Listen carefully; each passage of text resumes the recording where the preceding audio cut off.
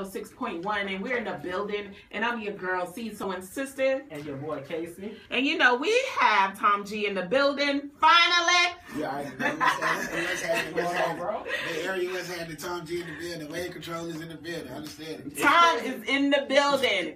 His mixtape called Wave Control, and he saw some crazy waves coming across that bridge. You know, yeah. Matter of fact, I got you brought the waves. I got them in my phone. Look, I was filming them on the way here. Look, the waves was going crazy. Crazy.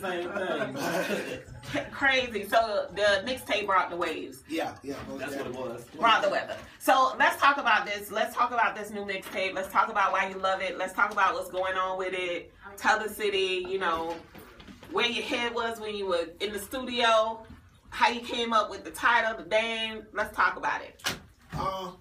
I came up with the name just simply on, you know what I'm saying, wave control is basically stating like, you know what I'm saying, I create the wave in the 813 as far as my lane of music, you know what I'm saying, like, you know, when I drop something, it's going to definitely be a wave. Come on. You know what I mean? So, you know what I mean, it's almost like a controlled substance, but I call it wave control, you know what I'm saying, instead of calling it controlled substance, because when I drop it, you already know it's straight crack to the streets, and that's what it's doing right now, man. As soon as I put it out, man, like, you know what I'm saying? The next day we was getting rave reviews. You feel me? We had like 300,000 on my mixtapes right now, man. We going crazy in the street right now. Really? I see the smile on your face, so you're feeling good right now. You should feel good. And you know, I'm sitting here, right? Because I hit Tom up and he said, yeah, I'm going to hit you back. I'm going to get you. You know, Casey. Let me get y'all. Yeah. Casey posted his on IG, and I was feeling a little lost. Go get it. I was feeling a little lost. So tell us about, okay, we addressed where the title come from. So like it's that push that on the street. So let's talk about where your head was when you were going in. Some of the tracks, like I started listening to some of the tracks, and then first of all, let me say on behalf of Schoolinlife Afterdark for allowing us to use your music on our exclusive marketing material. Yeah. So you know we show so much love. That's our pleasure. Yeah. So like it means everything. So especially the joint, the one we used on our videos. I know, I like that one. Yes. So I have to talk about where your head was. Was it the Tell Me? The old school, yes. You like, Old school.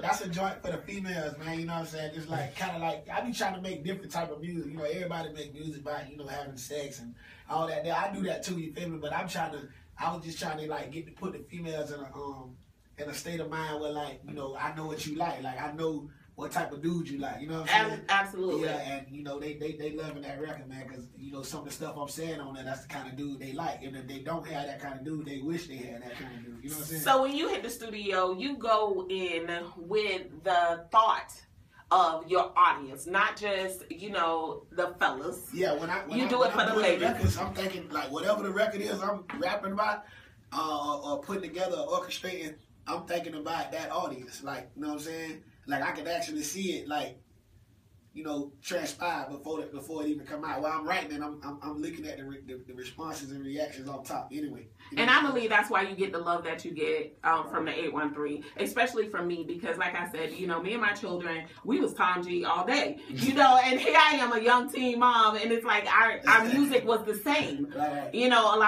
a lot of people don't understand that, but your parents and the children they riding together, and the music was clean enough, and it was that feel good, that home feel that we vibe together. Me and my kids like yesterday when we was at her house, they doing like a little. We had all old school Tom G riding. They put on City Boy. We put on. I heard y'all playing that when we was on the way. Yes.